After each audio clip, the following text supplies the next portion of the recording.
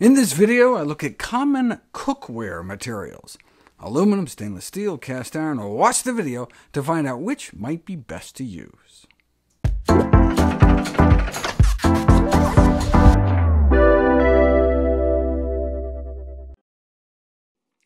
Over the last decades, the toxicity of aluminum for humans has been heavily discussed and still not completely clarified. Those occupationally exposed to aluminum in smelter plants suffer from oxidative stress, free radicals that can damage their DNA. But what about just using aluminum cookware? Articles like this, suggesting an unrecognized public health risk, was limited to the developing world, where cookware is made in informal shops by casting liquid aluminum melted from a collection of scrap metal, including the likes of lead batteries, which is how you can get so much lead leaching into people's food. But then this study was published suggesting the aluminum itself may be harmful. Most of our aluminum exposure comes from processed junk that contains aluminum-containing food additives, including those within some processed cheeses, baking powders, cake mixes, frozen dough, and pancake mixes. But approximately 20% of the daily intake of aluminum may come from aluminum cooking utensils, such as pans, pots, kettles, and trays. To see if this may be causing a problem, they took blood from consumers that used aluminum cookware versus those that did not, and found that not only were the aluminum users walking around with twice the level of aluminum in their blood, but they had more free radical damage of their body fats and proteins, and the total antioxidant capacity of their bloodstream was compromised. So, no surprise, suffered significantly more DNA damage. And indeed, those with the highest levels of aluminum in their blood tended to suffer significantly more damage to their DNA. No surprise, since aluminum is considered to be a pro-oxidant agent. These folks weren't just casually using aluminum pots, though, but specifically using them daily to cook and store acidic foods like yogurt and tomato sauce, which can leach out more aluminum. But even just a week using camping dishes, which tend to be aluminum since they're so light, if you were incorporating something acidic like marinating a fresh catch in lemon juice, could greatly exceed the tolerable weekly intake guidelines, especially for children. Once in a while is not going to make much of a difference, but this suggests that you may not want to be cooking in aluminum day in and day out. What about aluminum drinking bottles? They're nice and light, but children drinking 2 cups of tea or juice a day from them could exceed the tolerable aluminum exposure limit.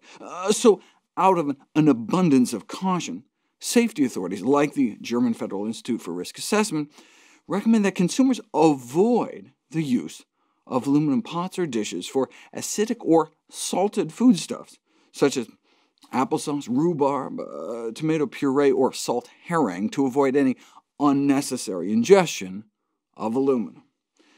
What about aluminum foil? It's a common culinary practice to wrap food in aluminum foil and bake it. The concern is that this could potentially present a hazardous source of aluminum in the human diet. When put to the test, yes, there was leakage from the foil to the food, but the amount was so small that it would be more of an issue for small children or those suffering from diminished kidney function. What about just wrapping a food in foil to store in the fridge?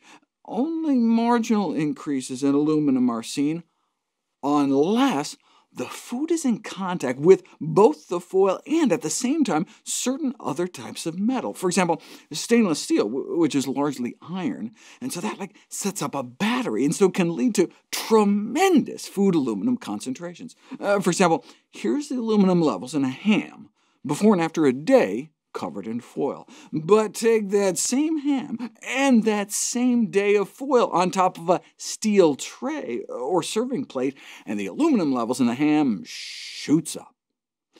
And finally, you know how there's sometimes a glossy side of aluminum foil and then kind of a dull side? Which would be worse? Fish fillets were baked and grilled both ways, wrapped in the glossy side versus wrapped in the dull side, and no significant difference was found. In my last video, I expressed concerns about the use of aluminum cookware, so what's the best type of pots and pans to use? Stainless steel is an excellent option. The metal chosen in applications where safety and hygiene are considered utmost importance, such as kitchenware. But what about studies showing stainless steel can leach nickel and chromium into foods during cooking? That's what keeps the iron in stainless steel unstained by rust. The leaching is really only when they're brand new. Metal leaching decreases with sequential cooking cycles and stabilizes after the 6th time you cook with it. Under more common day-to-day conditions, the use of stainless steel pots is considered to be safe even for most people who are acutely sensitive to those metals. A little leaching metal can be a good thing in the case of straight iron, like a cast iron skillet, which can have the beneficial effect of helping to improve iron status, helping to potentially reduce the incidence of iron deficiency anemia among reproductive-age women and children.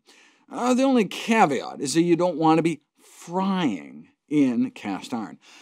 Frying isn't healthy regardless, but at hot temperatures, vegetable oil can react with the iron to create trans fats. What about using non-stick pans? Teflon, also known as polytetrafluoroethylene, is used as an inner coating material in non-stick cookware. Teflon's dark history was the subject of a recent movie called Dark Water, starring Mark Ruffalo and Anne Hathaway. Employees in DuPont's Teflon division started giving birth to deformed babies before DuPont removed all female staff from the unit. Of course, they buried it all, hiding it from regulators and the public. Despite the significant history of industry knowledge about how toxic some of the chemicals used to make Teflon were, they were able to keep it all hidden. But eventually, were forced to settle for over $500 million after one of the chemicals was linked to kidney and testicular cancers, pregnancy-induced hypertension, ulcerative colitis, and high cholesterol. At normal cooking temperatures, Teflon-coated cookware releases various gases and chemicals that present mild to severe toxicity. Here's some of the different gases that are released at different temperatures and the toxic effects that have been documented. You've heard of, canaries in a coal mine? Well, they're more like canaries in a kitchen, as cooking with Teflon cookware is well known to kill pet birds in the house. Or Teflon-coated heat lamp bulbs wiping out half a chicken flock.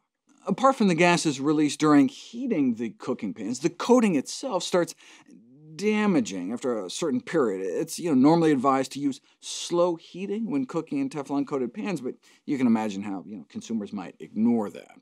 And some of the Teflon can start chipping off if you're not careful and make its way into the food, though the effects of ingestion are unknown. This is the only study I could find looking at the potential human health effects of cooking with non-stick pots and pans, and the use of non-stick cooker was associated with about a 50% increased risk of colorectal cancer. But that may be because of what they were cooking.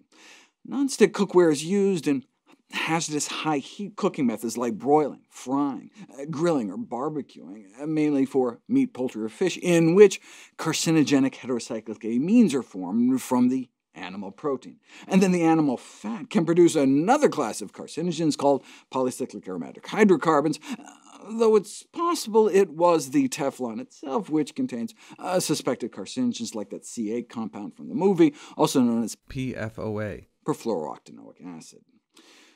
Due to toxicity concerns, this chemical has been replaced with other chemicals, such as Gen X, but these new alternatives are also suspected to have similar toxicity.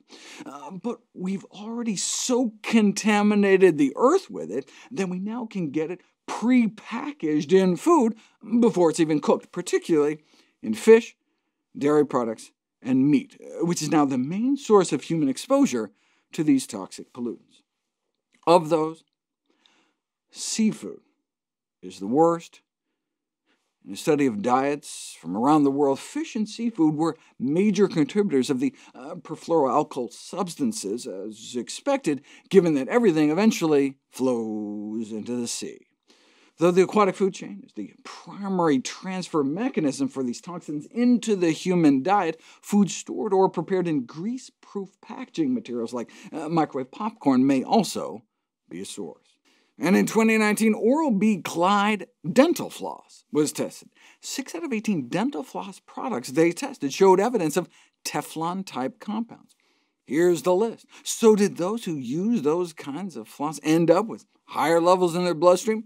Yes, apparently so. Higher levels of perfluorohexane sulfonic acid were found in Oral-B Glide flossers.